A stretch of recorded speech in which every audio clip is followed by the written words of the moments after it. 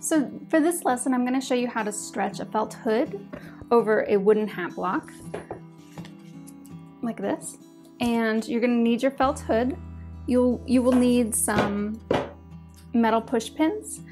They have to be metal, otherwise they'll break. And you need your tack hammer, as well as some twill tape and a heat source. So some kind of hot steam. So I have a handheld garment steamer, which works really well. It's just a miniature version of the steamer that you would use for wardrobe to steam costumes. So I have my steamer going, and I'm just sitting the felt hood on top of the steamer while the heat is going. I just don't want to knock this over, otherwise it'll spill. So I'm gonna carefully try to heat up all of this felt hood. And you want it to get really hot and kind of soft. So the water of the steam will really saturate the whole hood.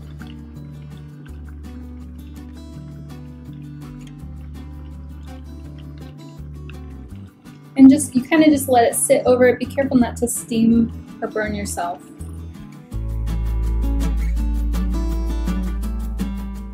And this will probably take, I don't know, maybe 5 minutes or so. It should really start to get moisture on the outside of the hood just from coming from the inside up.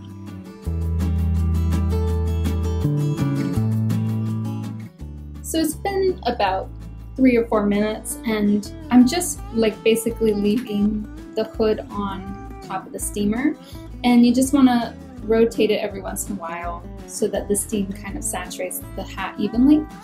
And I'm not worried too much about the part that would be the brim right now. I'm just worried about the crown, because this part we're going to really stretch over the hat form, and this part we can reheat and steam to kind of stretch over the brim as we go. So it's pretty close to being done. I'm just going to give it maybe another minute and then start stretching. So now I have my felt is totally soaked in the crown part of the hat, and I'm putting it over my hat block, and I want to stretch it down. I'm going to kind of pull right at the base of where the crown would be, and you're going to turn your hat block and pull the felt as you go. And you're trying to do this evenly, and that's why I'm kind of rotating it as I go. And what I'm trying to do is stretch it until the bubbles of the top of this felt hood start to stretch over the wood, and then it becomes the same shape.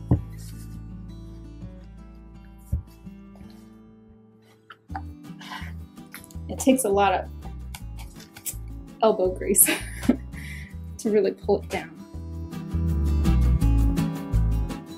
So getting closer. This is almost flat. I'm just going to keep going a little more. And I might take a little more steam. I just turned the steamer back on. So I'm just going to carefully put a little steam right at the top of the crown to kind of smooth it out. As you work, the felt hood will start to cool down, so you have to continue to add the steam to help stretch it. Okay, so this is actually pretty good. What I'm going to do now is take my twill tape,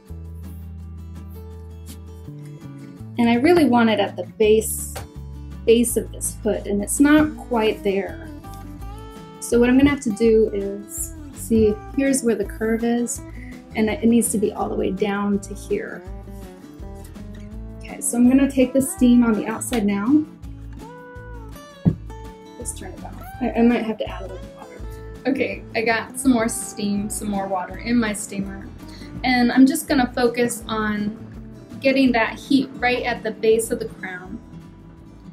And I want to keep moving as I go so that the felt stays warm enough by the time I get back around.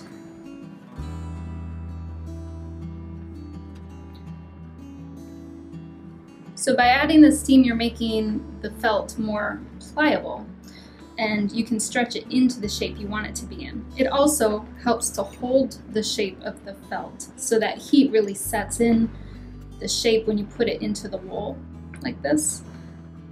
You can see it's already starting to go down into that shape that I wanted it to go.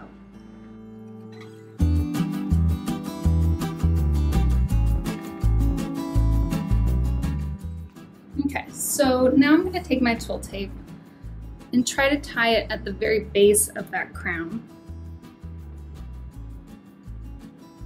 And I'm going to tie a knot around the back.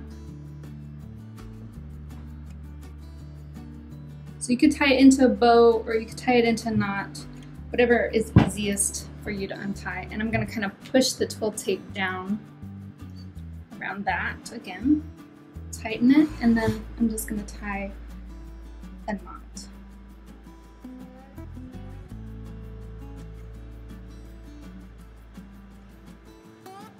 Okay, so the twill tape is helping to hold this hat down.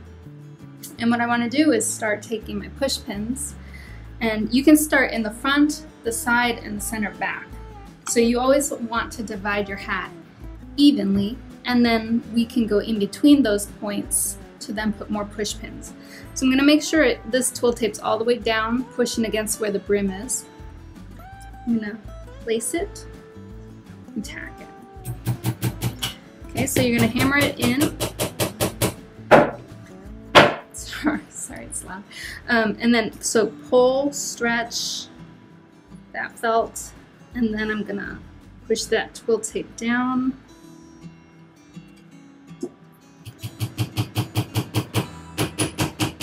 And hammer that in. Okay.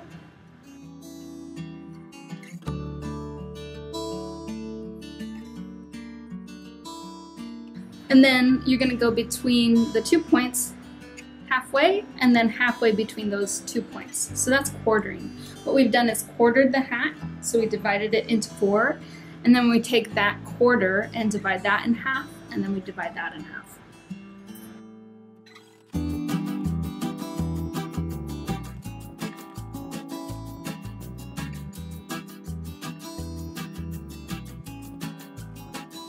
Okay, so that is complete. It's all the way around, stretched really tight on top of the crown of the wood block.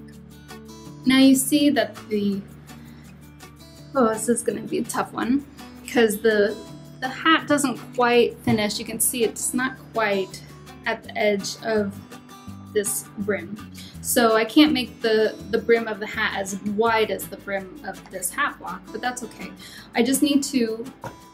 What I need to do now is steam this part of the brim and then stretch it as far as I can to the edge, and then I'm going to hammer push pins along the edge to hold that flat.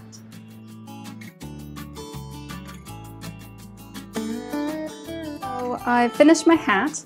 You could see it's completely stretched around all the way.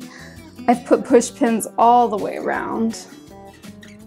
Okay, and you want to make sure at this point that you just let the whole thing dry. You want the felt to be completely dry before you take it off the hat block.